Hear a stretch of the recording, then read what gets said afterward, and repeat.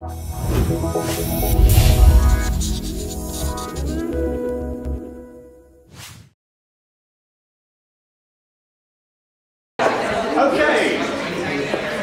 let's begin.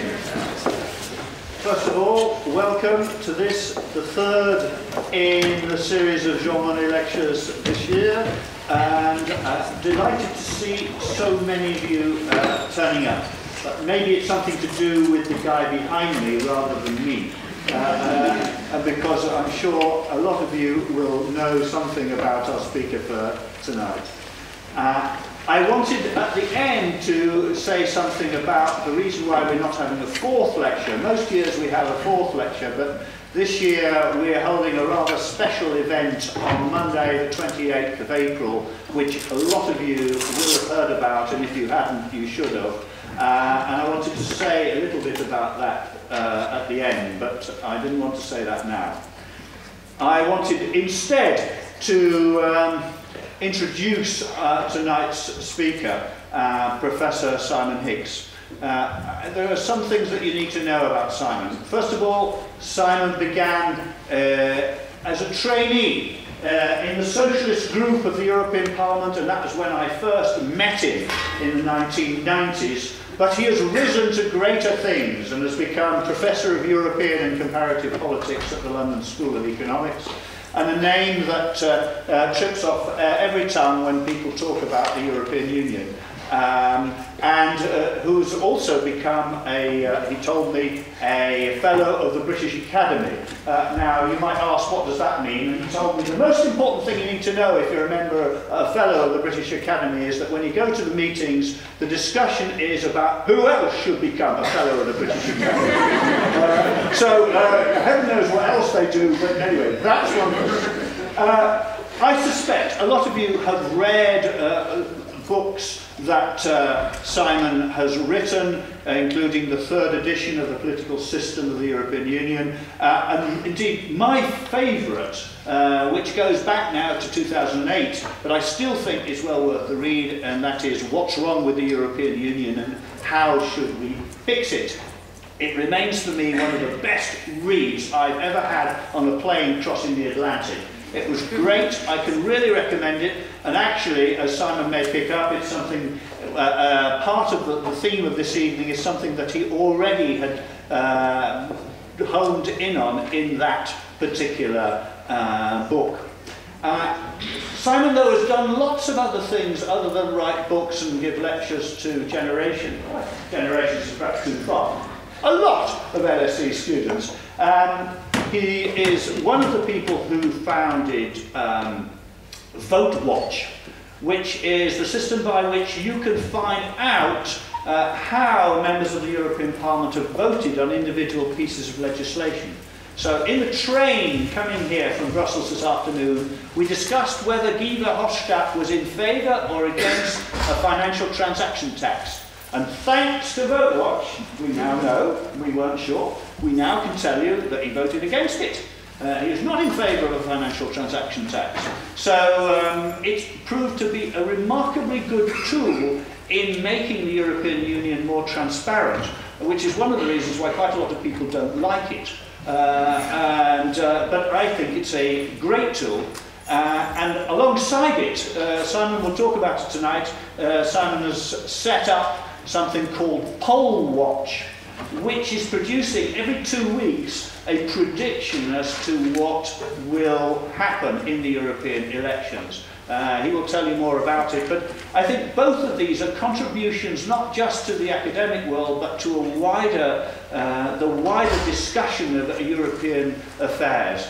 Because as you will probably know, one of Simon's particular interests is trying to illustrate that the European Union has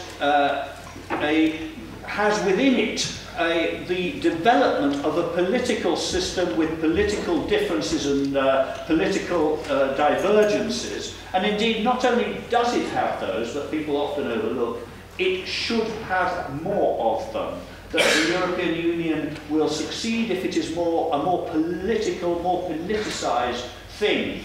something which, when Mr. Barroso met Simon, because Simon meets lots of much more important people than me, Mr. Barroso said to him, "But you don't understand, Simon, the European Union, there's no politics in the European Union." And one of Simon's basic missions in life is to show that Jose Manuel Barroso was wrong. The format will be as usual. Simon will speak for roughly 45 to 50 minutes, after which, with such an august audience, I'm sure you will be able to bombard him with questions of the usual high Maastricht quality. So with that, over to you.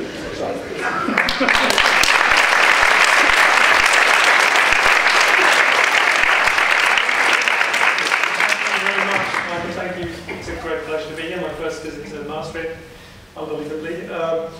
What I'm going to talk about what is at stake in these elections coming up in May, and I'll say a little bit about why these elections are not usually about Europe. I'll say a bit about why some of us think this time round it might be different. I'll talk a bit about our forecast for what we think is going to happen in May, and then talk about how that might feed through the choice of the next Commission President, the battle for the Commission President, which of course will be relevant here in Maastricht, as you'll hear. And then I'll talk about potential policy implications for some key policy issues that are coming up in the next European Parliament in the next 5 years in the EU. So, for political scientists, European elections aren't really very much about Europe. It was a bit of a revelation in 1979. And the nice story is that Karl-Heinz Reif and Hermann Schmidt, these two German political scientists at Mannheim, called a meeting in Mannheim of political scientists from across Europe to come and analyse the elections after the elections. And Hermann told me the story. He said, so I think it was a French guy stood up first and he said, of course it was different in France because we were having the presidential elections in 2 years' time and we're thinking the socialists might win, so everyone was focused on the French presidential election. So it was all about domestic politics. But that's because France is unique. And then the Brits stood up and said, well, of course it's different in Britain because we've just had the general election and Margaret Thatcher has just won it, and so it's, everyone's focused on the general election in Britain, and so of course it had nothing to do with Europe. And he said they went around the table to all of the political scientists from all the member states, and they all had exactly the same story. Oh, of course it's completely unique in my country, it was all about domestic politics, nothing to do with Europe. And so they coined this phrase, European Parliament elections, the second-order national election. Second order meaning not as important as first order, and national elections, meaning they're not really European elections. They're mid-term national contests in a national election cycle, which has two effects. The first effect is you get a lower turnout. You get people thinking, these are not important elections, I don't need to bother voting because it doesn't really matter, so you get lower turnout. The second thing that happens is you get a different outcome in these elections than if it were a first order, an important election. Voters go out and they punish their their big national parties, and particularly parties in government. And voters go out and vote for protest groups or to signal their policy preferences on things, by voting for the Greens or voting for an anti-immigration party or something. They want to tell policymakers these are the issues they care about. And so we've seen lower turnouts in European Parliament elections, so that's European Parliament electoral turnout compared to the average previous general election turnout in each of the EU member states. And what you can see, I think there's a point here. What you can see is that national turnout has fallen. European Parliament election turnout has also fallen to just below 45% in the last elections. The gap remains about the same, about 20%. Turnout varies enormously across country in the European Parliament elections. So Belgium, where national elections are held on the same day, 90% turnout. In Luxembourg, 90% turnout. Right down to Slovakia in the last elections, it's 18%. Denmark, a big jump from 2004 to 2009. Wow, Europe must have mattered a lot. No, they had a referendum on the same day about whether the monarchy could be handed over to a daughter ahead of a son for the first time, and that's what got these people to go and vote. Turnout, there's way too much obsession on turnout. Turnout varies enormously in elections, all to do with what else is happening on the same day, what the weather's like, whether it's a high-stakes election, how close the vote's going to be. Turnout varies hugely, so I've no idea whether turnout's going to go up or down in these European Parliament elections coming out, and quite frankly, I don't really care. What's more important is who people vote for when they do go out and vote. And this is what happens normally in European Parliament elections. So here you can see this is averaged across all European Parliament elections in all EU member states since '79. So here this is just plotting the average performance of parties in government compared to parties in opposition, given mapping what their vote was in the previous national election to whether they gained or lost votes in a subsequent European election. So if you're a big party in government, around 30 or 40% of the vote, you lose around 10% of your votes in the European Parliament election. If you're a big opposition party, you lose around 2 or 3%. If you're a medium-sized opposition party, you gain votes. If you're a small party, you gain lots of votes. So small parties with around 5, 6, 7% of the vote, they're gaining 2 or 3%. So they're gaining almost 50% increase in their vote share. So you're going to swing away from big governing parties, so swing away from big opposition parties to small parties. So it's got nothing to do with Europe, midterm protest against national parties. In a sense, European Parliament elections turned out to have failed. There was a big optimism in '79 that this would create European-wide democracy, and it's been a big disappointment to scholars at that time who thought this was going to happen. Something different happened though in the last elections. For the first time we saw a European-wide phenomenon in these elections that we'd never seen before. And this was a European-wide swing against the socialists in the midst of the economic crisis. So socialist parties, regardless of whether they're in government or opposition, lost votes. All the other major party families, if you were in opposition, you gained votes. If you're in government, you lost votes. Socialist parties in government lost around 10% votes. In opposition, they also lost votes. So in a sense, this was the first time there was a swing, a European-wide phenomenon.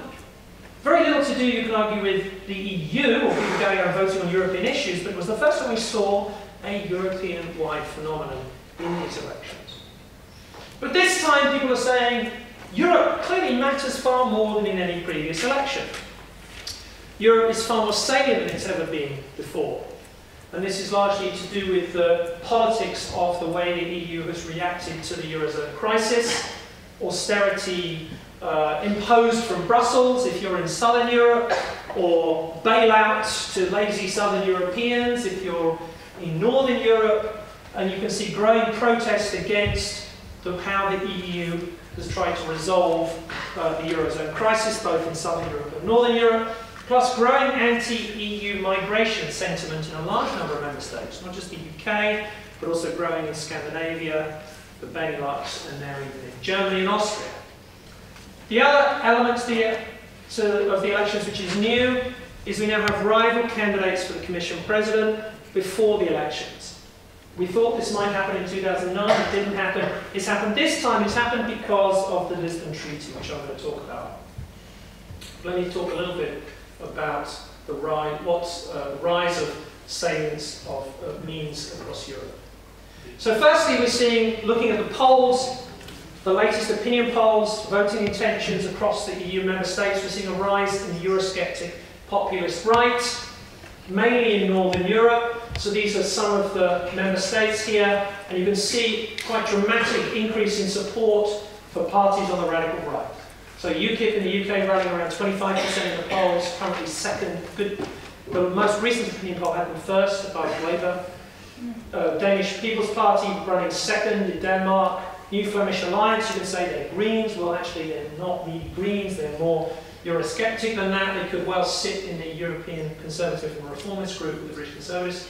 Front National in France just did very well in local elections in France, running second in the national opinion polls at the moment. True Finns running third in Finland. Wilders in the Netherlands topping the polls. No party in Holland has more than 17% of the votes. 11 parties likely to win seats in the European elections in Holland. Huge fragmentation of the vote here in the Netherlands. Jobbik, very extreme right party, 16%. Lithuania, a pretty Eurosceptic party, on 16%. Swedish Democrats for the first time in Sweden. Radical right party is probably going to win a seat. Golden Dawn, neo-Nazis in Greece, running at 9%. Alternative Deutschland. You can argue not radical right, but Eurosceptic, anti-bailouts, and growing now, party now coming out in favour of restricting EU free movement. Big variation in these parties. So, you know, Front National and Wilders are saying, no, we're not as extreme as Jobbik and Golden Dawn. And then UKIP saying, no, we're not as extreme as the Front National. And the Alternative for Deutschland saying, no, we're not as extreme as Nigel Farage in the UK. So they're all trying to pretend they're not as extreme as each other, except Golden Dawn and Jobbik, who are quite happy to be complete lunatics. But it means there's going to be a rise in support for the radical right in the next European Parliament. I'll come back to this. We're also seeing growth in support for the radical left, in opposition to austerity being imposed from Brussels. So Syriza topping the polls in Greece, now the #1 party opposed to the austerity being imposed on Greece. Sinn Féin in Ireland, running the third in Ireland, an anti-EU, anti-austerity in Ireland party. Communists in the Czech Republic. The Izquierda Unida, the radical left in Spain, up from 4% 5 years ago to 13% in the latest polls. Portuguese, radical left always do pretty well. They're standing where they were about 4 years ago. Front de Gauche in France, almost standing double to where they were 5 years ago. In Italy, a brand new group formed two weeks ago, Tsipras list, now starting to appear in the polls. This will probably pick up. It could get 6, 7, 8, 9% by the time of the election. So this is what our current prediction is. Another one, the new one will be a week on Wednesday, it'll go live. So what we do is we take all the latest opinion polls from across Europe, from Electionista, it's just the Twitter feed that tweets all the latest polling data. We just pull the polling data from each of the member states. If it's a European Parliament poll, so how will you vote tomorrow if the European Parliament election was held tomorrow? We just take an average of those polls for a country. If some countries have not had European Parliament election polls yet, they just have how will you vote if there was a general election held tomorrow. And for those, what we do is we apply a model that corrects those polls. So we assume from studying all previous elections, or polls in all previous elections, what we know is that general election polls overestimate support for governing parties and underestimate support for small opposition parties. So we just apply the model we have from the previous election to those national election polls, and then we predict vote shares in every member state, and from those vote shares in every member state, we then calculate seat shares. And we're doing that up to the election. So what you can see, that's our latest prediction, the two biggest groups neck and neck. What's perhaps more interesting is comparing it to the current Parliament. So here's the outgoing Parliament, here's the latest forecast for the incoming Parliament. Socialist group getting bigger, the EPP group getting smaller, a rise in the radical left, and a big rise in support for parties over here on the right. So this is the European Conservative and Reformists, this is UKIP's EFD, and this is this motley crew of currently non-attached, because they're not attached to any group. There will probably be enough MEPs from enough member states for Wilders and Le Pen to form a new group. They need at least 25 MEPs from at least 7 member states. They should be able to get that. There's a few parties in here that are not radical right. So 2 in particular. One is the Five-Star Movement in Italy, probably going to come second in the polls in Italy. No idea where they're going to go. The Greens say they're going to sit with the Greens, the Liberals say they're going to sit with the Liberals, the EPP say they're going to sit with the EPP. Nobody knows where they're going to go. Actually, Nigel Farage would like to sit with Pepe Grillo. He told an audience at the LAC 2 weeks ago. And the other group in here is the Czech ANO, a new movement in the Czech Republic, leading the polls in the Czech Republic. The Liberals in the European Parliament are lobbying us to put them in the Liberal group. EPP are lobbying us to put them in the EPP group, and the party's keeping stum until after the election. So there's about 25 here are not radical right. But even if you take that off, you've got a large block of MEPs to the right of the mainstream centre-right in Europe, and a rise in support for the left over here, and in a sense a squeezed middle. So the first thing that will happen after the elections is going to be the choice of the Commission President. So the Lisbon Treaty introduced a new method for choosing the Commission President. Here's the paragraph 7, article 17. The treaty says, taking into account the elections to the European Parliament, and after having held the appropriate consultations, the European Council, acting by a qualified majority, shall propose to the European Parliament a candidate for President of the Commission. So the new bit here is taking into account the elections to the European Parliament. This candidate shall be elected by the European Parliament. That's new wording. elected by the European Parliament by a majority of its component members. That doesn't mean just a simple majority, that means a majority of 751. If it does not obtain the required majority, the European Council has no required majority, shall within 1 month propose a new candidate who should be elected by the European Parliament following the same procedure.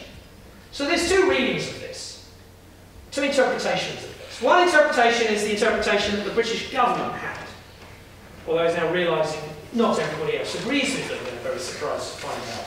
Their interpretation is, this is no change from the previous treaty. It's exactly the same.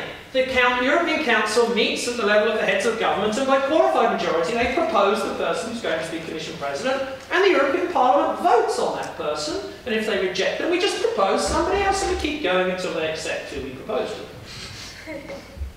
If you're the leaders of the groups in the European Parliament, or in particular Klaus Welle, Secretary General of the European Parliament, his interpretation is the following. It says we elect the Commission President, and you, heads of government, have to basically pick the person from the largest group in the European Parliament. Because if you don't, we're not going to vote for you. And we're going to get all the groups to pre-commit to that. And when the British government said that's not what the treaty says, he says, doesn't it say in Britain that the Queen chooses who the Prime Minister is?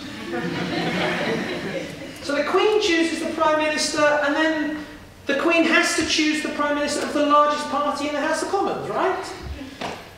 And of course, then they can't argue against that, and then so he just says, the heads of government in the council are just like the Queen. They're just like the person is from the largest group in the European Parliament. So you can see completely different interpretations. So kind of push the hands of the governments. The main groups in the European Parliament, led by the Socialists, nominated lead candidates then for the European elections. And Schulz, the current President of the European Parliament, very cleverly engineered that he would be the lead candidate for the Socialists, but then forced the others to come up with their lead candidates against him. So here we have Schulz, as the Germans are calling them, Spitzenkandidaten, which is lead candidates, which is a bit unfortunate, because it would be much better if they were called Commission President candidates. Lead candidates is a problem for sitting Prime Ministers. Sitting Prime Ministers do not want to put their names forward for this because they have to be candidates to be MEPs. So these are all candidates to be MEPs, and then if they become Commission President, they're no longer MEPs, they're now the Commission President. Whereas what you could have is to say we put rival candidates for Commission President and then the groups just vote on these. So by interpreting this as lead candidates for the European Parliament, it's deliberately confusing whether this is a lead candidate for the European-wide Parliament campaign or whether this is the real candidate for the Commission President. So for Hofstadt, for the Liberals, Juncker sort of reluctantly has been press-ganged into being put forward as the lead candidate for the EPP. He's said on multiple occasions up to now he really, really doesn't want the job. Surprisingly, at the last minute in the EPP summit meeting, all the other people who really did want the job suddenly withdrew so that he could become the lead candidate of the EPP. Welcome to the politics of the EPP group. Over here, Alexis Tsipras, the leader of Syriza in Greece, is the candidate of the European left, supported by the GUE group. And down here, the Greens love to have two candidates, Ska Keller and Josep Bové. So they had an open primary. Anybody could register to vote in an open primary. I voted in Greens open primary. You just have to say, do you agree with green-ish, you know, kind of a little vague statements about, would you like the environment to be cleaner? Yeah, sure. Then you can go and vote in the green primary. So I voted in the green primary. I think I put in three various processes to elect these. So anyway, the two I voted for didn't get elected, but these two did. And it's going to be very interesting. Finally, we have a woman candidate, which is quite interesting, and I think a lot of people will want her as part of the various claims. But will they be different? This is one thing the British press is currently going around saying, well, Schulz and Juncker and Verhofstadt are all the same, they're Euro-federalists, there's no difference between them. So what's going to be very interesting between now and the elections is to see if there is going to be any difference between them. And so what I tried to think about on the train over with Michael was, do they have any different policy positions on any key issues? Deeper economic and monetary union, for example, euro bonds. Well, it's clear that it looks like all of them are in favour of this. Bear in mind that you're going to have a rising radical right and a rising radical left, both opposed to this sort of deeper economic and monetary union. All of these candidates, including Tsipras on the left here, probably in favour of euro bonds. Financial transactions tax. We looked up the voting record of Verhofstadt on the FTT, on the VoteWatch app, on the train on the way over. And he's against, Juncker probably against, the other three in favour. So here a sort of left-right split. Limiting free movement of people. This is not about changing the rules, the actual treaty provisions, but this is more growing support in a number of member states for restricting access of EU migrants to welfare benefits for 6 months or 12 months. This is what the British government is currently doing. It's being challenged in the European Court of Justice. The British government, before the European Court of Justice, 6 other EU governments are backing the position of the British government before the ECJ. And this is now, most candidates for the European Parliament in Denmark, where it's open list voting, you vote for individual candidates, have actually signed up to a pledge saying they're opposed to providing welfare benefits to EU migrants until there's the time limit. And it's growing across Europe. So this is a growing issue in the UK, Denmark, Sweden, the Netherlands, Belgium, Germany and Austria. None of these candidates, I think, would consider any movement from the status quo. EU-US free trade agreement.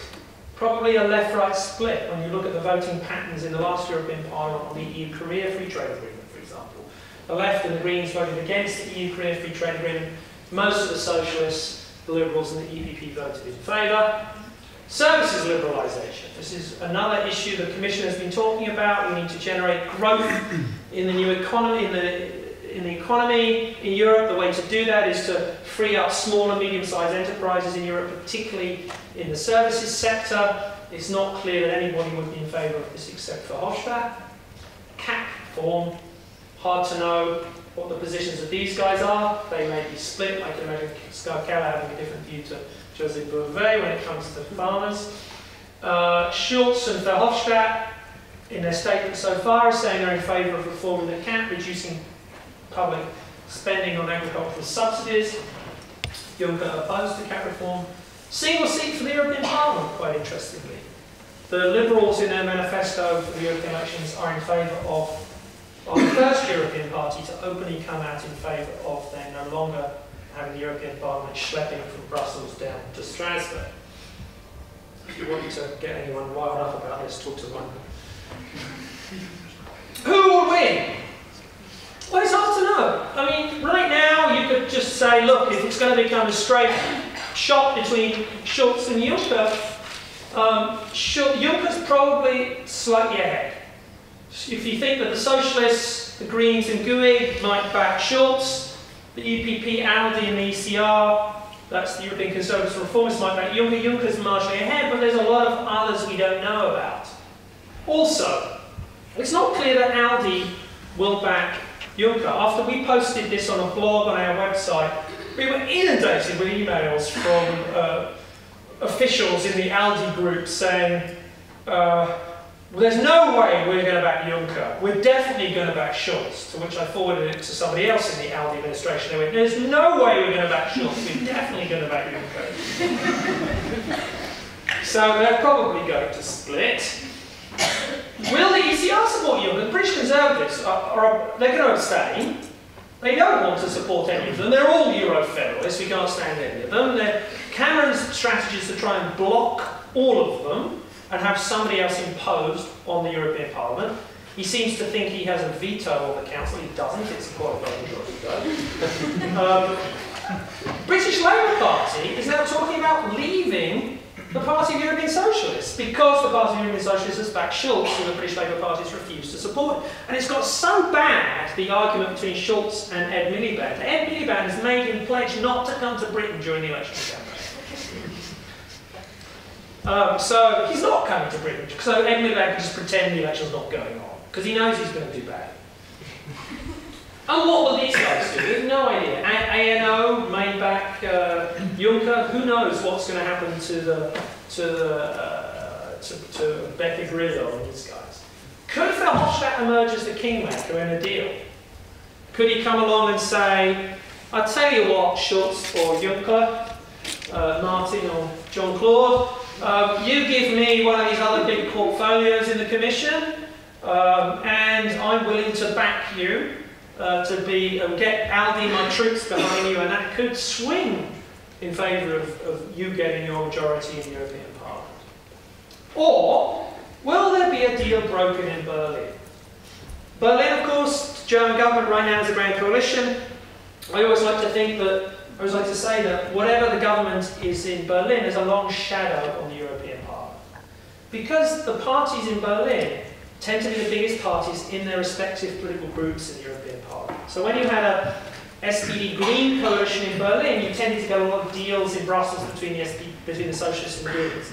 When you had a CDU-FDP coalition in Berlin, you tended to get a lot of deals between the EPP and Aldi in the European Parliament. Now you have a grand coalition in Berlin. Last time we had a grand coalition in Berlin, we had deals between EPP and Socialists on a lot of issues, for example, the watering down of the Services Directive. We could again, with the grand coalition in Berlin, see a deal that says, we're going to do a deal between these two groups, and actually the squeezing of those two groups by the emergence of the extremes is going to force those two groups to vote together anyway on a new package deal, not just on the choice of the Commission President, but also on all the new legislative packages that are going to be coming on. So here's some arguments that suggest that Schulz or Juncker might actually sneak through and become Commission President. Some people are saying the first thing that's going to happen after the elections is there's going to be a summit meeting of the heads of government, and it's not going to be clear at that time who's the largest group in the European Parliament. It's going to be too early. Until there's actually the first plenary session of the European Parliament, they're not actually going to know whether the Socialists or the EPP are the largest group, because there's going to be lots of new parties and we don't know where they're going to be going. And we don't know what other deals are going to be going on. So there's a good chance that that first European Council summit meeting will not come up with a candidate, and there'll be pressure to wait and see what the groups are in the European Parliament, which could very well mean that the European Parliament's going to go first, and they could well vote. Formally, the treaties say the governments will nominate somebody and then the European Parliament will elect them. But the treaties say the European Parliament will nominate somebody having consulted the European Parliament, and then the European Parliament will elect. Well, any time the treaty has ever said consult the European Parliament, the European Parliament consult. What does that mean? Oh, that means you have to vote. So they're going to vote. Of course they're going to vote. They're a parliament. That's what they do. So, I mean, they're going to vote. In that first plenary, there will be a vote on who the Commission President is going to be. They're going to be desperate to press those buttons. So, there will be a vote. And if they vote, can you imagine if they vote and somebody then has an absolute majority in the European Parliament, the Council is going to come along and say, no, we don't like that person. We have somebody different. It's going to be very different. Key governments in Europe, and particularly the German government, are going to be very reluctant to go against what is widely perceived as, for the first time, some sort of quasi-democratic process with rival candidates and a debate and a battle to choose the Commission President. The German government is living in fear of its constitutional court. The constitutional court in Germany is repeatedly saying, we don't think the EU is democratic enough, and until there is genuinely democratic politics in the EU, we don't think that any more powers should go to Brussels. And so they need to demonstrate that the EU is democratic, and so they'll be desperate to show, look, there was a battle, and the person who won that democratic battle became the Commission President. See, court, the EU is democratic. Grand coalition, as I said. The other thing that people are already now starting to say is, well, you know, Commission President isn't as powerful as it used to be. Actually, there's this Council President, that's quite an important job, particularly when it comes to economic and monetary, and the Commission President is not really the first among equals, like a Prime Minister is in his or her cabinet at home. He's just really the chair of the College of Commissioners, and he doesn't really have influence over other key portfolios. Who really is going to be the most powerful people in the Commission? It's going to be the EU Commissioner, the Trade Commissioner negotiating TTIP with the US, the Competition Commissioner, the Internal Market Commissioner, who's going to be dealing with services liberalisation, or the next phase of services liberalisation, and so on, or regulation of financial services. So they could easily say, well, we'll let Schulz or Juncker be Commission President because we know it's not really that important anymore, and we'll focus on a deal on all of these other posts. So that's a kind of set of ideas that suggest one or other of these two could actually emerge as Commission President. Here's some arguments to say are very unlikely. Schulz and Juncker are unacceptable to several governments. Several governments have openly come out and said, we don't want either of these people. UK, Sweden are also suggesting that if there's enough governments that can form a blocking minority in the Council, this could be very difficult to get any of them through the European Council. A lot of people are talking about some other names who didn't put their names forward to be Spitzenkandidaten. Christine Lagarde, of course, being talked about. The Economist came out very strongly in favour of her. She's also being talked about in some other press, including in Germany and in France. Big problem for Christine, of course, is the French government don't want her, and she'd be the French commissioner. French Socialist government would have a real problem choosing a UNP member to be Commission President. Helle Thorning-Schmidt is talked about everywhere in the EU except in Denmark as the next Commission President. Juncker doesn't want to be Commission President, so if the EPP are the largest group in the European Parliament, that's a bit of a problem. Because Juncker's already said he'd much rather be President of the European Council, and I don't want to be Commission President, he says. So this could be lining him up. Is he a stool pigeon, for example, for who really the EPP have in mind? We don't know yet who the EPP really have in mind for Commission President. I hope it doesn't emerge that actually all the way along they've been thinking of somebody else to be Commission President and just waiting for this nonsense of the European Parliament elections to go on before they then choose who this person is going to be. Of course, there's a recognition that the Lisbon procedure and the lead candidates this time round has not really worked the way it perhaps could have done, and what they could do is say, look, we messed it up this time. You know, but we kind of pre-commit to the fact we're going to do it properly next time round, and so let's just forget this whole charade this time round, and then we'll have some proper potential Commission Presidents from big countries, some really European-wide politicians who could potentially be the President of Europe, and we'll do that properly in 5 years' time, and we'll just agree that this time around we messed it up. The other thing people are saying is the governments really do not want to be bullied by the European Parliament. They've had enough of being bullied by the European Parliament over the last 5 years, and they're not going to take it anymore, and this is their last chance to say they want to set the train for the next 5 years. We're not going to let the European Parliament bully us. They bullied us on takeovers, they bullied us on the Services Directive, they're bullying us on the Financial Transactions Tax, they bullied us on ACTA, and we're not going to take it anymore. So what are the potential policy implications of what could happen in these elections? So if we end up with around 200 MEPs who you could really describe as anti-federalist, populist, anti-deeper European integration on both the radical right and the radical left. This is a bloc that has several things in common. Firstly, they're very anti-big business, anti-financial services industry, anti-globalized businesses. And so both from the right, who tend to be a kind of populist right against the guys who run the show, and an anti-European radical left, this could make it very difficult for some of the major big industries in Brussels who currently have big influence over how the single market is regulated. They're also united in their opposition to deeper economic and monetary union. The populist right are opposed to more bailouts. They don't want more money being committed to the European Stability Mechanism. They don't want Eurobonds.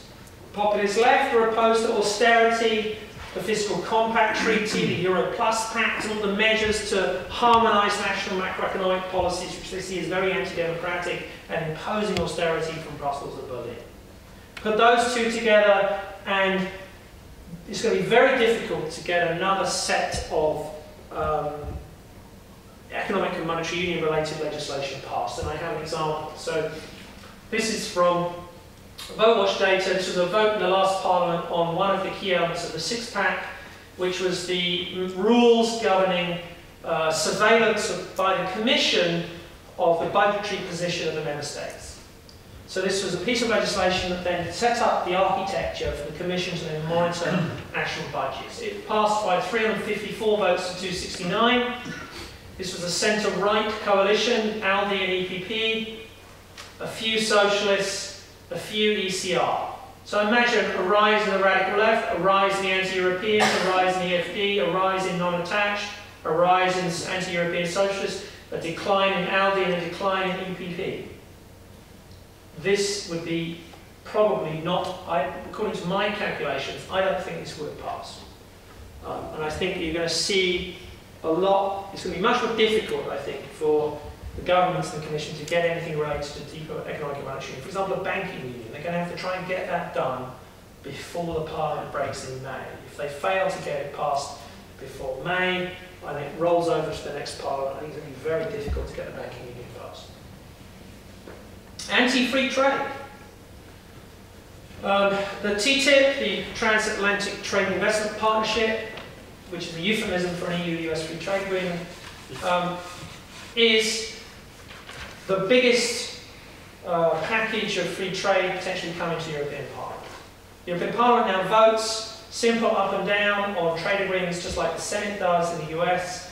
We saw a vote on the EU-Korea free trade agreement where we saw the left and the Greens opposed, the socialists split, with Northern European socialists voting in favour and Southern European socialists and French voting against, and some of the radical right voting against. Radical right is pro-free trade, but tends to be quite anti-American. They were all in favour of the European Parliament throwing out the ACTA deal between the EU governments and the US, which was a deal on data sharing, and they threw it out for privacy concerns. They put a libertarian right. We're opposed to the state interfering in our personal freedoms, and they see the US government and the NSA as interfering in European lives, and they don't like that. The left don't like it either, and add to that, the left don't like free trade, and particularly don't like free trade with the US. Free trade might be okay in the developing world, but not okay with the US. So you can see a growing anti-TTIP coalition inside the European Parliament. Finally, growing support for rolling back some of the freedoms on the free movement of people amongst a large bloc, particularly Northwest European. And it's not that these groups in the European Parliament will have such a big majority they can force a majority vote in the European Parliament on these issues. It's more to do with, think about what will mainstream centre-right parties in Northern Europe do in the next 5 years. So British Conservatives, under pressure from UKIP, are now talking about changing free movement. I bet you the Dutch Liberals and Dutch Christian Democrats are going to start changing their policies on free movement. The parties in Belgium, already it's happening in Denmark. What about the Moderata in Sweden, and what even about the CDU in Germany? If we see a big vote for Alternative for Deutschland and growing support within the CSU wing of the CDU in favour of changing the rights for freedom of movement of people. I can see a new split emerging in the European Parliament within the EPP bloc, where you're going to see a growing segment of EPP being in favour of changing the current status quo on free movement of people, particularly access to benefits. So how do we sum up? So in many member states, Europe is now more salient than it's ever been because of the Eurozone crisis, because of EU migration, and generally the salience of the question of Europe. Plus we have rival candidates for the Commission President. It's perhaps a bit early to say whether or not this is really going to change the campaigns between now and the elections. It will change the campaigns for people like Michael and me, but it won't really change it for most of the people out there on the streets. For most people in Europe, voting in these elections or not voting in these elections will ultimately be about domestic politics. You can't kid ourselves that these elections are now a fundamentally different set of European elections. They're not. At the margins, they will be a bit more about Europe than other European Parliament elections, but still overwhelmingly in every member state, they are about domestic politics, domestic parties, domestic political leaders, and how popular those parties are and what the key issues at stake in those member states are. Looking across the polls right now, we see the EPP and the Socialists neck and neck, and a growth in support for the radical right and the radical left, which is likely to force these two biggest groups together in the middle to form a grand coalition to do a deal on the Commission President and a deal on some of the other offices like the Council President, High Representative for Foreign Affairs, even NATO Secretary General and so on. And we will see growing support for a range of changes to current status quo policies. an opposition to deeper economic and monetary union, an opposition to continuing free movement of people under the current laws, and potentially an opposition to transatlantic free trade. Thank you.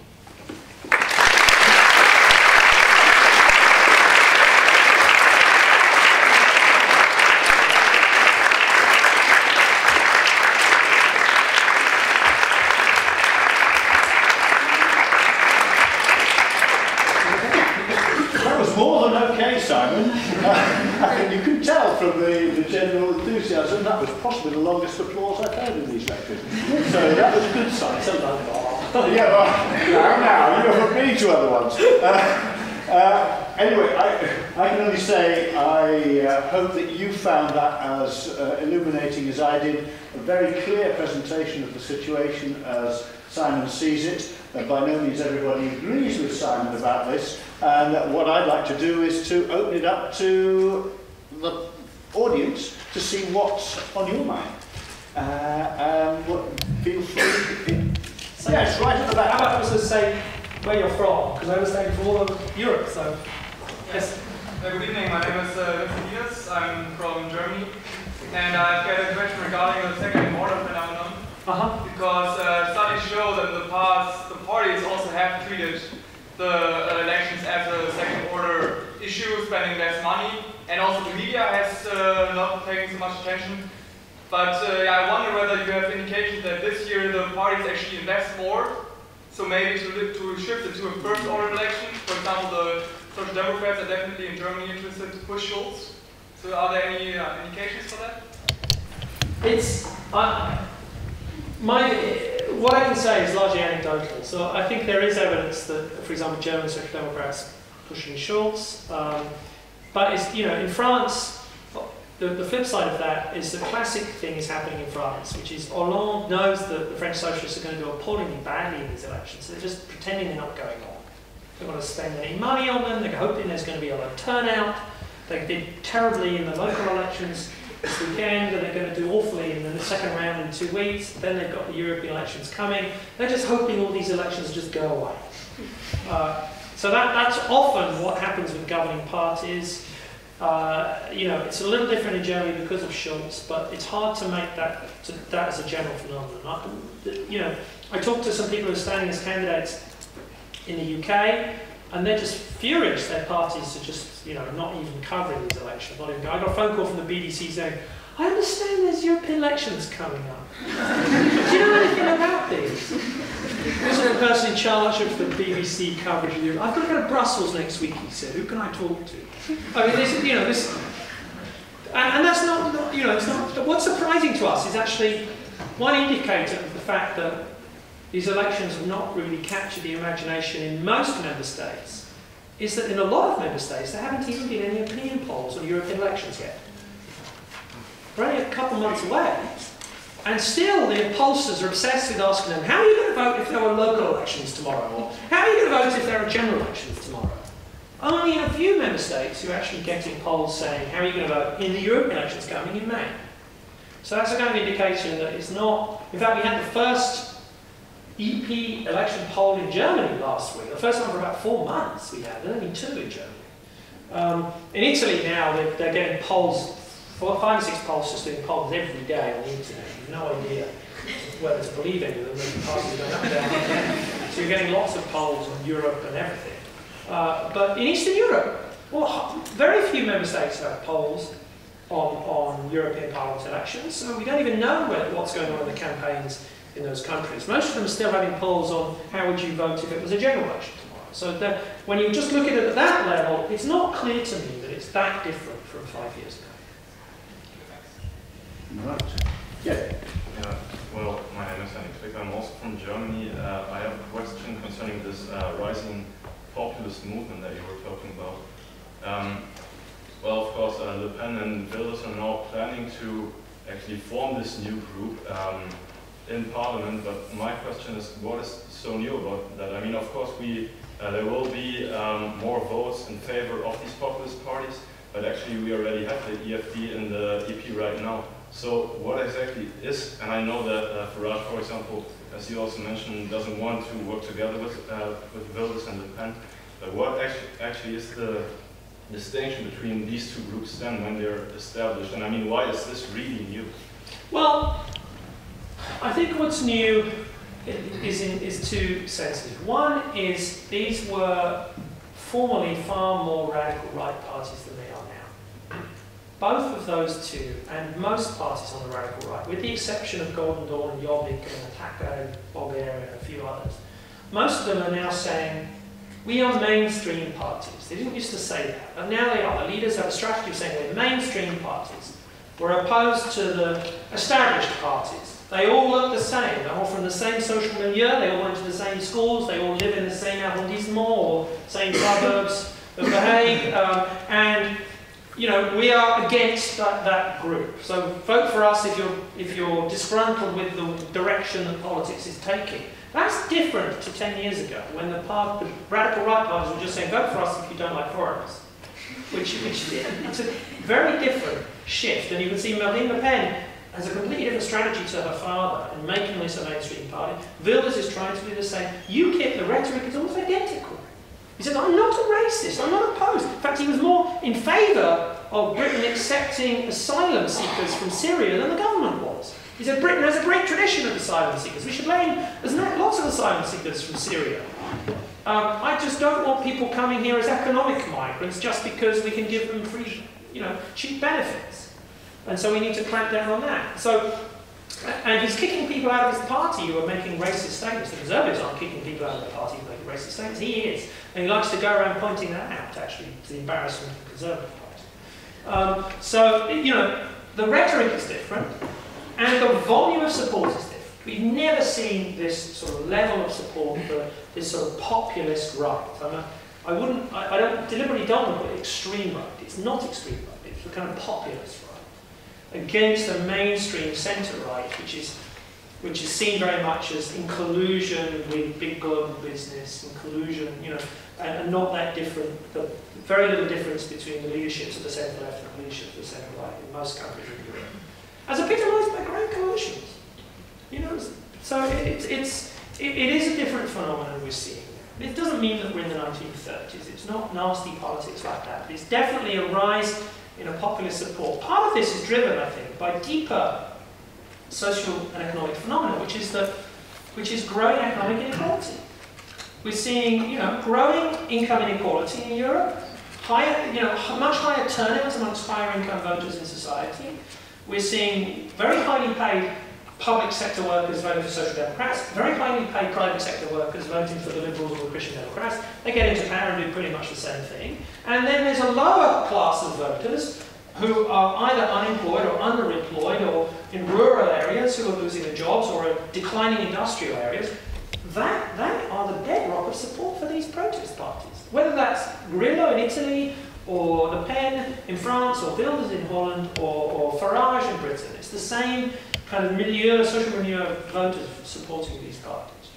We're not seeing it quite so strongly yet in Germany, but I think Alternative for Deutschland have an element of it that they're kind of appealing to. Not quite the same, but an element. And it's the same phenomenon with the Truth Ends in Finland, and the Danish People's Party in Denmark, and the Swedish Democrats in Sweden.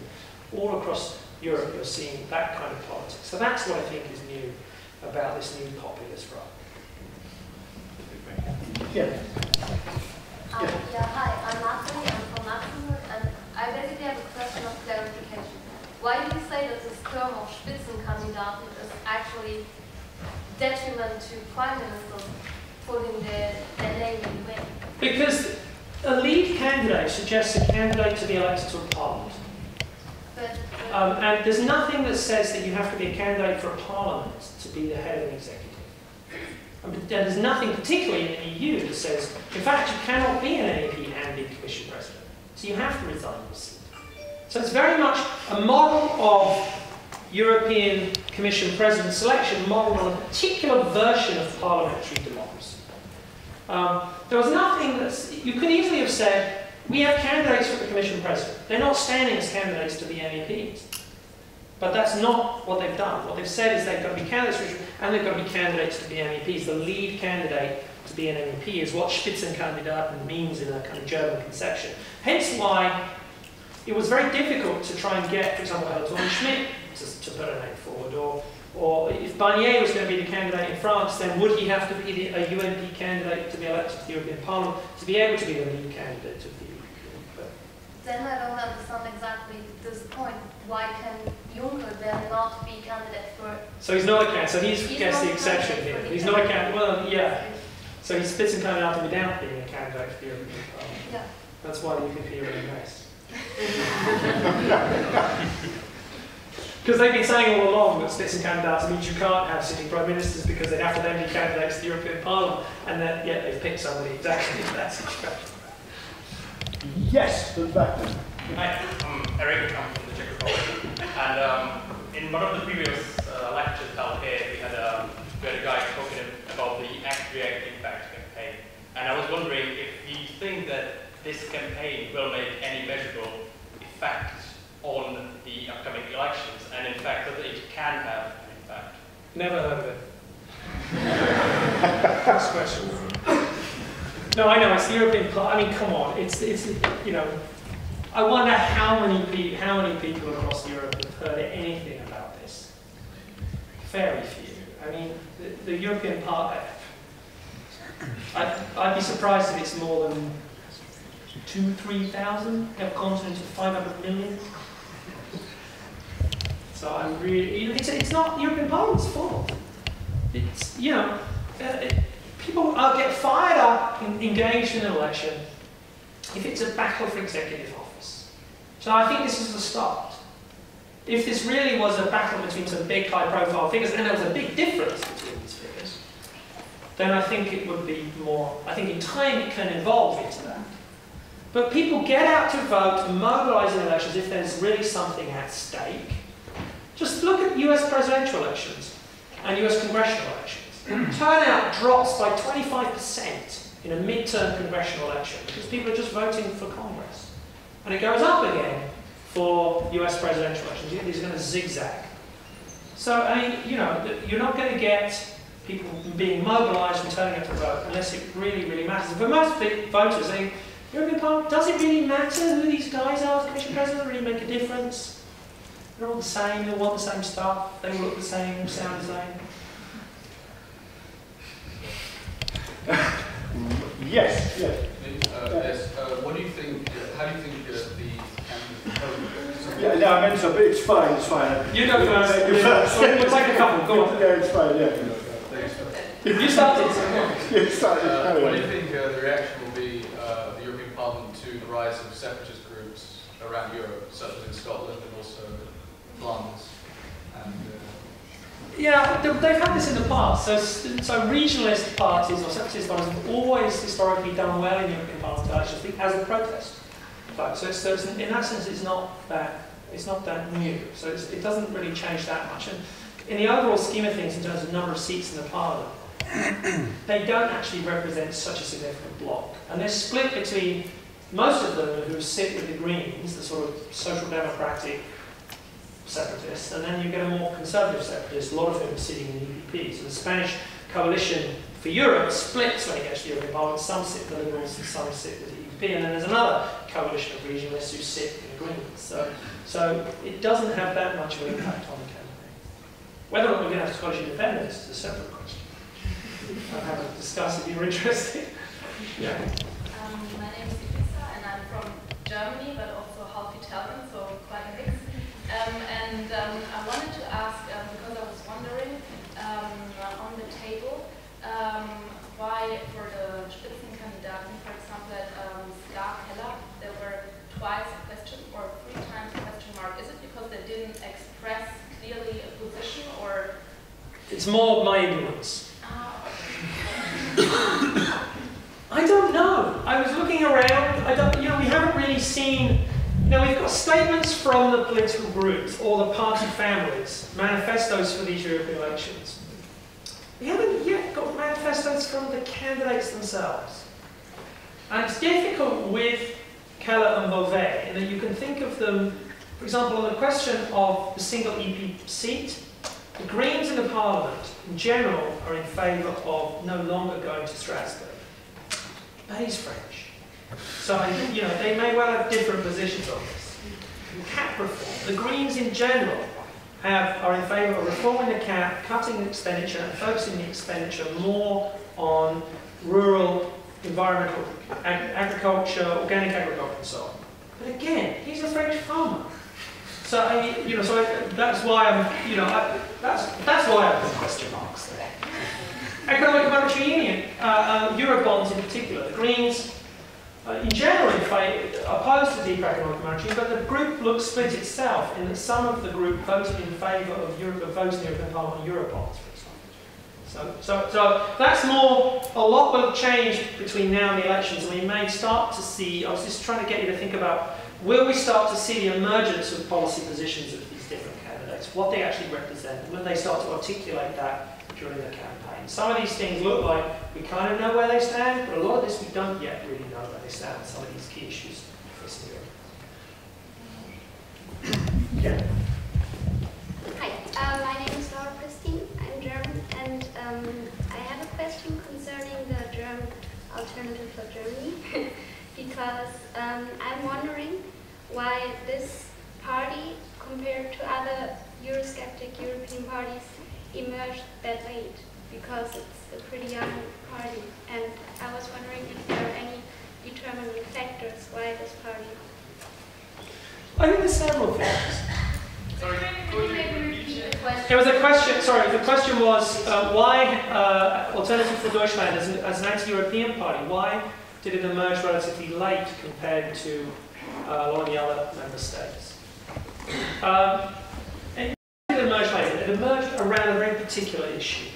So most anti-European parties emerged originally either on the left, as in the Scandinavian anti-European parties in the 80s, or on the radical right, as in the anti-European parties in France and Britain and a few other parts of Europe, in Finland and in Denmark, Danish People's Party. In Germany, there's several factors that are really different. One is the mainstream German public opinion was very supportive of European integration, but not that supportive of economic and monetary union.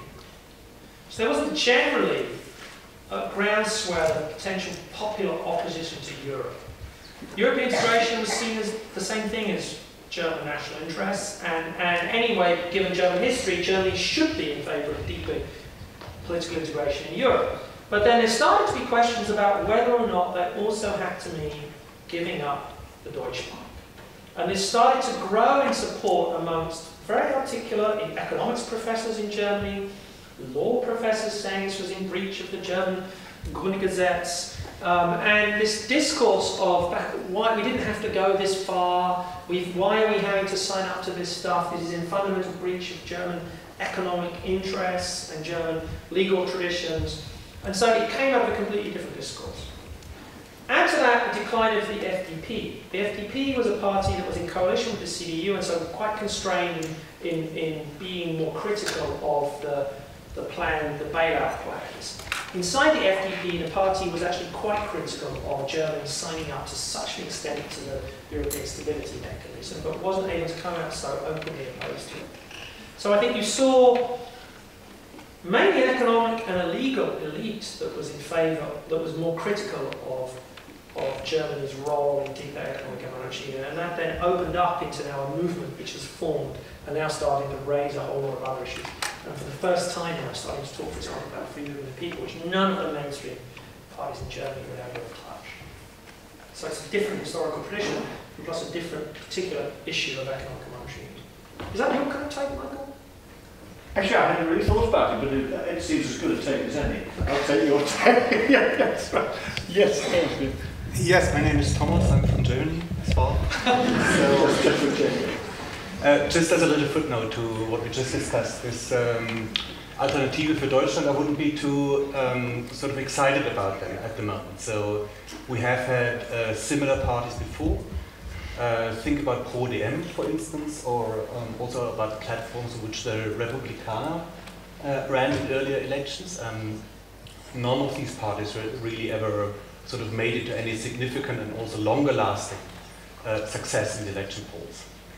Anyway, that's true, but don't you think there is something a little different now? I mean, there's different about this party that, as with Republikaner, I mean, this is far more of a mainstream political phenomenon than Republikaner is, for example. The European issue, particularly the bailout, the German role in the bailouts, is far more salient now than it's been in the past in Germany. And plus the German Constitutional Court getting rid of the 3% threshold just encourages these parties to go and mobilise in these elections. It was 5% in previous European Parliament elections. Came down to 3%, now thrown out. So we're going to get, the free voters are probably going to win a seat, but NPD are probably going to win a seat. And so I think we're going to see a slightly different European election campaign than we see in Germany. I mean, exactly what probably know Germany far better than I do, but I mean, that's my impression from the outside. Well, yes and no. I mean, of course, the jury is still out as to what the impact will be of the financial crisis on German, or on public opinion. We see it, but on election behavior in the European parliamentary elections, we'll still have to see. There are doubts regarding the leadership of the Alternative for Deutschland. Quite a lot of infighting going on, a rather chaotic party convention just last week or last weekend. So but the flip side is the Grand Coalition. Yeah, a lot will determine on whether this is whether this will continue to be this one-man show by Bernd Lucke, or whether there are actually more, whether there's a bigger leadership. But if you're a slightly more Eurosceptic CDU, CSU voter, and you want to go out in these elections and express that somehow, you don't want to vote for the CDU. They've won the last election, you're happy. They're now governing in Berlin, they're happy. So you want to use your vote to do something different. Who do you vote for in these elections? You don't necessarily care about the leadership of the party, the elections don't really matter. It's more signalling to Berlin your views. And so that's what often has driven support. I mean, all of these parties are pretty chaotic. Or, you know, the questions over the leadership. So, but voters, if it's a national election, I absolutely agree with you. Much more high stakes, voters are much more careful and care about leadership and these sort of things. So these elections, they're much happier just to go out and express some kind of opposition and not worry too much about what that means in the long run. So that, you know, so even in the European election polls in Germany right now, they're running at around 7–8% polls, which will mean that they'll get 7 or 8 seats. Actually, if I may, I actually had a question. So sure. If I may, only, I don't want to monopolize. But my so when reading your work on the democratic deficit of the European Union, you were always making the point that there's too little at stake in the European elections, and that there's too little politicization, that there's too little influence on the election of top political personnel in the European Union. My question is, do you see any sort of change now with the Lisbon Treaty in place and this new sort of procedure in place? And do you see that back empirically, that there's a bigger sort of salience, politicization, bigger interest? If I understood your talk correctly, probably not. A little bit. I mean, I guess I'm hedging my bets a bit here. I'm very excited that this has actually happened. I think, you know, you have to start somewhere. And having different candidates from different party families in Europe is step one. Having much more high profile candidates with quite different policy positions that could be identifiable would be better than what we have. But this is definitely better than nothing. So, you know, and so for me, it's not about what happens this time, it's what's going to happen in 5 years. It's going to take a long time. You want to rush everything very quickly. Maybe I'm just getting old. But we just, you know, it's, you know, you've got to think quite long-term time horizons and how, you know, we look back at things that happened in the EU, and the European Parliament has always sort of nudged the governments to accept them. You know, we now all accept the European Parliament is a pretty powerful legislative institution, but it's not that long ago that it wasn't. It was purely just consultative, and the governments would say, never, ever, ever would the European Parliament be a full-blown legislative institution. Now, everyone just accepts that, you know, most of what happens in the EU has to go both through the Council and through the European Parliament. And we just accept it, right? So, and it's not taken that long to get to this. So, in a sense, I see this as a starting process, and I hope that either Schulz or Juncker, for good or ill, become the Commission President. Because then at least then they'll say, when it comes in 5 years' time, they're going to say, this is how it works now.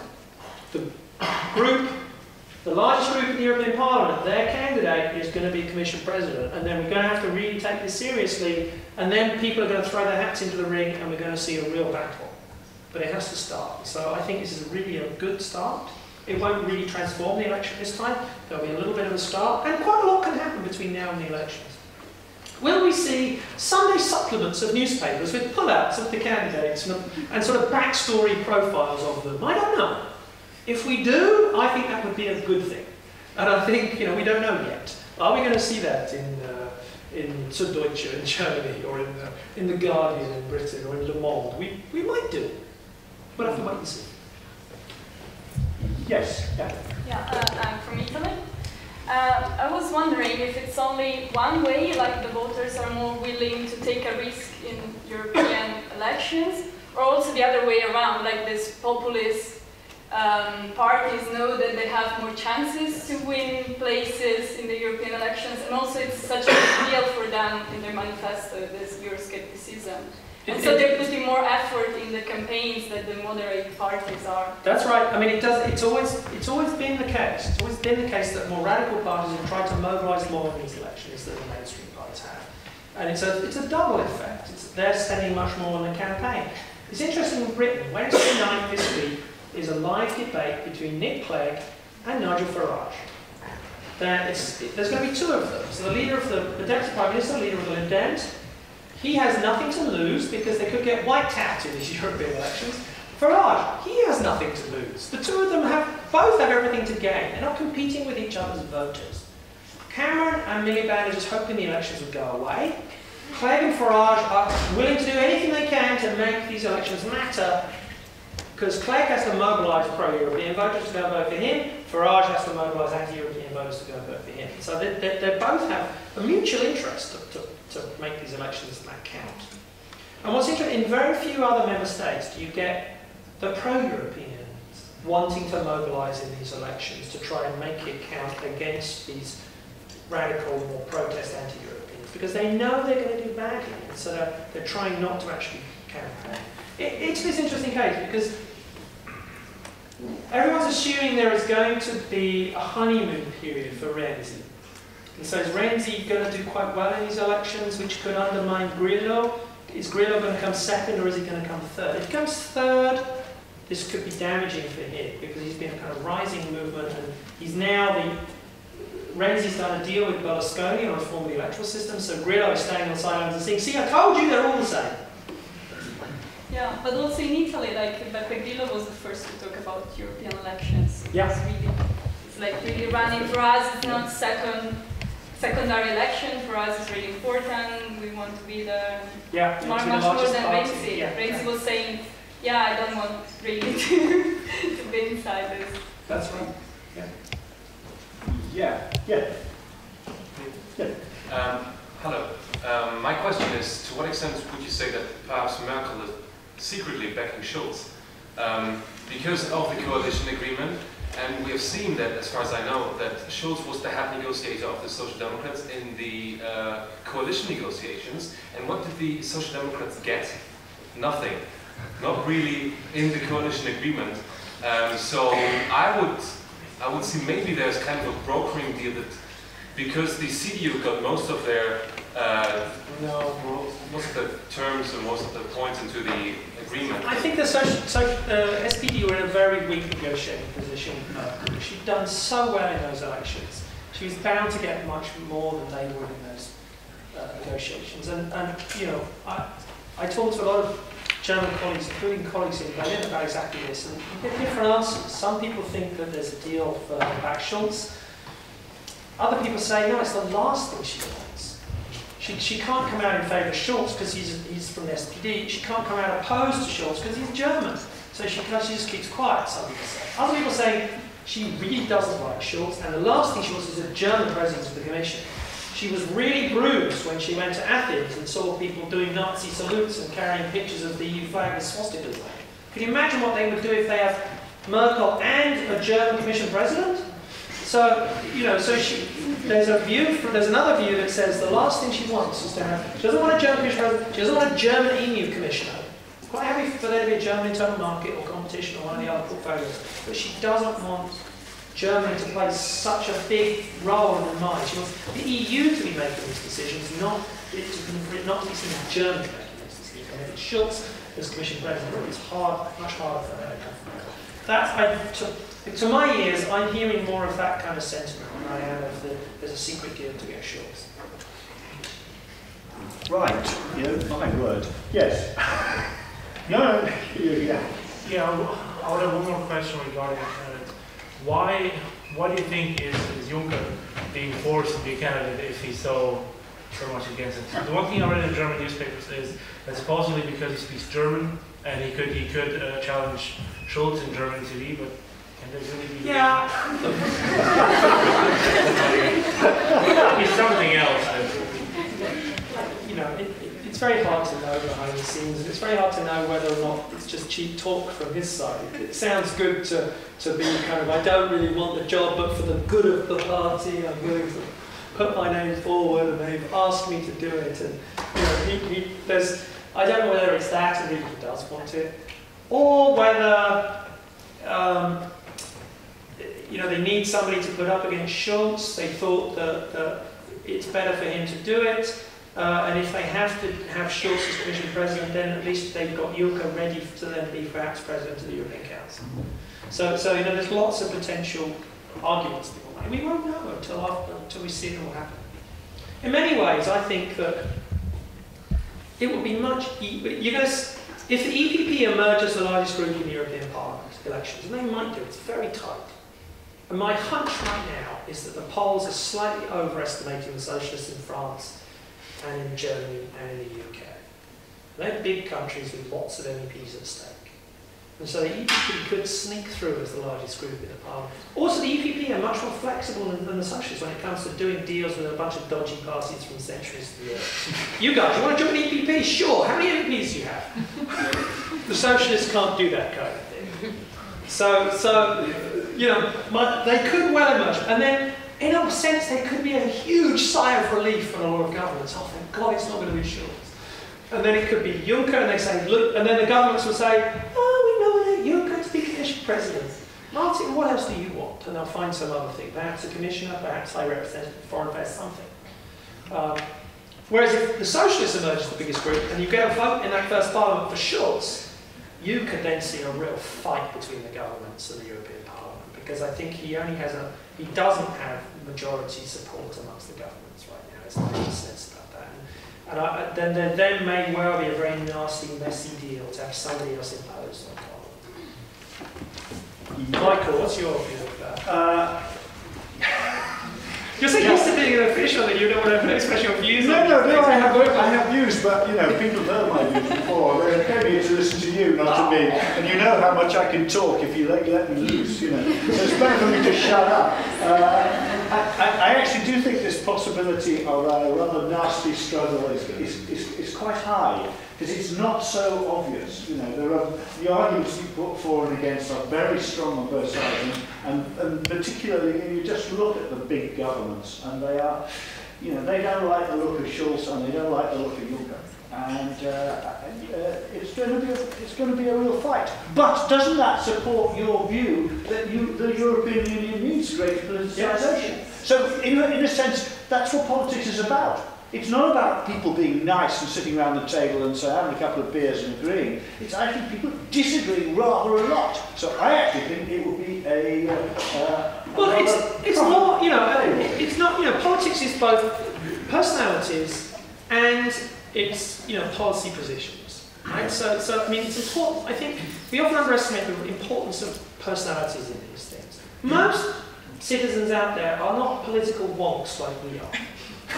They watch politics for the political soap opera of it. And that's what the political editors are selling to us on the nightly news show or the newspaper columns. It's look who's up and who's down and who's within this person and who's out and who's in bed with so and so. I mean, that's our infotainment that sells politics to most of us as citizens. That's okay, it's democracy. It was like that in Athens, it's like that today here. Why would it be any different, right? So for that, you need personalities, and we need to know who won and who lost.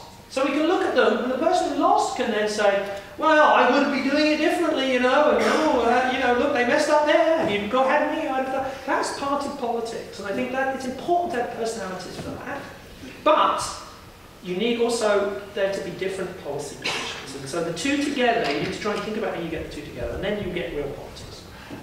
Hands are being held up here at great length, so you should let them in. First, yeah, if you'd like to, and second at the back, and third in the front.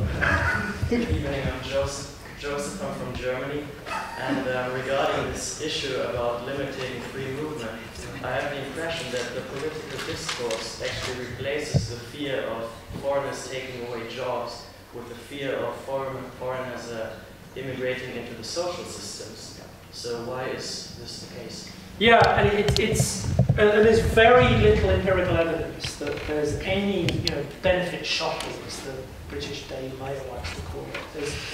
There's very little evidence, but this looks like this is real fear for particularly lower income voters. And it's interesting how in Britain, in the local elections earlier last year, UKIP suddenly broke through in a lot of parts of the country. And when pollsters tried to work out who was voting for them, they found there were three types of voters. There was the ex-British National Party guys, white underclass, living in council estates, covered in tattoos, doing drugs, voting for UKIP. An underclass in British society that were white rioters 2 years ago. About 4% of the electorate now vote UKIP. Then there's the old rural, we call them the Blue Rinse Brigade. Blue Rinse was a kind of blue hair dye of the 70-something old ladies who live in the country. And they don't like the fact that the Conservative Party are now these kind of cosmopolitan metrosexuals who have gay friends. We have a Conservative government in Britain who passed gay marriage through the House of Commons. So they want to roll Britain back to the 50s, and they think that UKIP represents that. And then there's another group, which is about 5% of the electorate, which are lower income voters competing for jobs with immigrants. And they're in two trades in the UK. They're in the building trades, and they're now agricultural labour. UKIP had a breakthrough in a lot of rural areas, in Lincolnshire and in Sussex, and this is because local farmers were hiring Polish and Lithuanian fruit pickers instead of local labour. Local seasonal labour, who are kind of seasonal, cash in hand, underclass, underemployed, and it was cheaper than just hire Polish and Lithuanians, and this has been noticed by... So these are people competing directly for jobs with immigrants. So UKIP, just for a lot of the voters, for a lot of these voters, it's not, it's only for 5% is it direct competition for jobs. For the other groups, it's the benefit scrounging they don't like. The white underclass, their main income source is benefits. The older class, the pensioners, the retirees, they don't like the idea of these benefit scroungers because that means they spend less money on pensions. And so, it's become an issue for a lot of these parties to be able to bring together a coalition in support of this sort of particular group. And UKIP have these very clever posters in Britain. They say no to Europe, enough is enough. Which is both, enough, no more European integration, but enough is enough, meaning no more immigrants. And so they've managed to put the two issues together, and the two issues of immigration and Europe are now for the first time being put together in the minds of a lot of voters, particularly lower income voters. And benefits then is one issue where these parties cleverly know you're not going to get a change in the treaties. They're not going to change the treaties to say there isn't free movement of people. But you might get a change to the provisions on access to welfare benefits, which are there because of secondary legislation and jurisprudence of the European Court of Justice. So this could actually be changed without changing the treaties, and they very cleverly know that. And they know if they push on this, they can get mainstream parties to start to support that. And then they can go to the voters and say, see, we did it. See, you can vote for us, and we actually changed it. Yes, Rebecca. Hi, I'm Hannes, I'm from Germany. Talking about the free trade agreement, do you think it's good or bad, and how will it influence the elections? Thank you. My wife's American, so, free trade with the US, I'm only favourable. My kids have dual nationality. In general, it's interesting. It's going to be much harder to do a deal between Europe and the US than I think a lot of people assume a priori. Because most free trade agreements are done between countries that don't compete with each other in the same products. So they say, I agree to sell my products to you and you agree to sell your products to me, and we do a deal. It became more difficult with Korea, particularly manufacturing in southern Italy, particularly in Italy, for example, was particularly opposed to it. But the US, we're basically trading the same goods with each other, and so we are competing with each other on a lot of products that we currently have captured various markets on. The latest fight is over labelling of cheese. Because the Americans manufacture Parmesan, Feta, Munster, and the like, and we manufacture Parmesan in Parma and Feta in Greece. And, so that we have these origin rules. The US is saying, okay, free trade, let's get rid of these origin rules. Right? And massive lobby in the US of the food manufacturers to say, oh, we can't accept European origin rules, then we'll have to change all our labelling to say Parmesan-like cheese, Feta-like cheese. Or, so it's going to be much trickier than people realise, I think, to get this deal done. And it could end up being really watered down to something not as significant. If we could do it based on mutual recognition of common standards, we have pretty high standards, health and safety standards, environment standards in both markets. Yeah, we might be snooty about a few things the Americans do, and the Americans are snooty about a few things we do that they think they do better. But overall, in the great scheme of things, our standards are globally above pretty much everybody else's between the two of us. And so if we can come to agreements, mutual recognition of standards as part of a package deal, this will have enormous implications, both in terms of us being able to set global market standards much higher. China will then have to adopt this kind of TTIP standard to be part of the global standard. So will it play a role in the elections? I don't think so, but I think it's going to play a big role in politics in the European Parliament over the next 5 years. Right, yes, sorry, there was someone down the front. Yes, that's right, yeah, I can see you. I'm Alexander from Germany. You mentioned... How about just saying if you're not from Germany? So you mentioned the reluctance of the big parties, so centre-right, centre-left national parties, to make a real effort at these elections. Could you speak up, maybe? Yeah, but the... No. Just speak and pick up ambient noise, go on. I'll try to speak loud.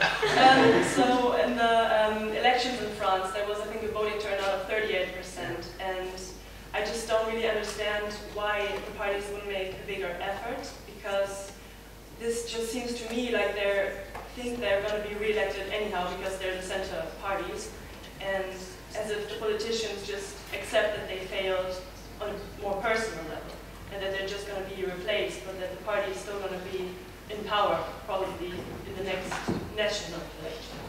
Okay. Why don't the mainstream parties make more of an effort in these elections? Several reasons. But look, for them it's not that important. These are the parties who expect to form government or to battle for forming government at the national level. That's the elections they care about more than anything. And in the first thing. Number two, elections are getting more and more expensive for parties. And they all want to save their money for the big general election. In Germany, the parties have now spent all their money in the general election. There's not a lot left. In Britain, the parties are saving up desperately for the next general election, a year from now. They don't want to spend anything on this European election. Only UKIP and the Lib Dems are willing to spend anything on this election. And so, they're just thinking, so we do badly in these elections, so the extremists do well, and there's a low turnout, well then we can just go away, look, it was a low turnout, who cares, they're not relevant. So, there's not big incentives for them to really mobilise in these elections. And in fact, the lower the turnout, the easier it is for them to say it doesn't particularly matter, and it's not a good indication of what's going to happen in the real election we care about, which is a year away or 2 years away or whatever. But isn't this basically about not tackling the real issues that are the reason why these parties are gaining voters? Which you could easily do, I think, on TV or in the media to challenge these arguments that the populist parties are. Yeah, but look, I wouldn't vote for any of these parties, but these are legitimate concerns that these parties are expressing about legitimate groups in society that are feeling marginalised because of the direction of European integration and the direction of globalisation and growing income inequality and you name it, reform of the state and austerity and you know. So these are. It's healthy that we have room in our democratic politics for these parties to actually win votes, and the debate will then start about what to do if these parties break through. I actually think, ironically, it's better for the legitimacy of the EU that these parties get elected and sit in the European Parliament. Because then, yes, they're in the European Parliament. You can say no voice for extremists. Actually, a lot of these guys, we might think they're unsavoury, but they're actually representing the views of a lot of citizens out there.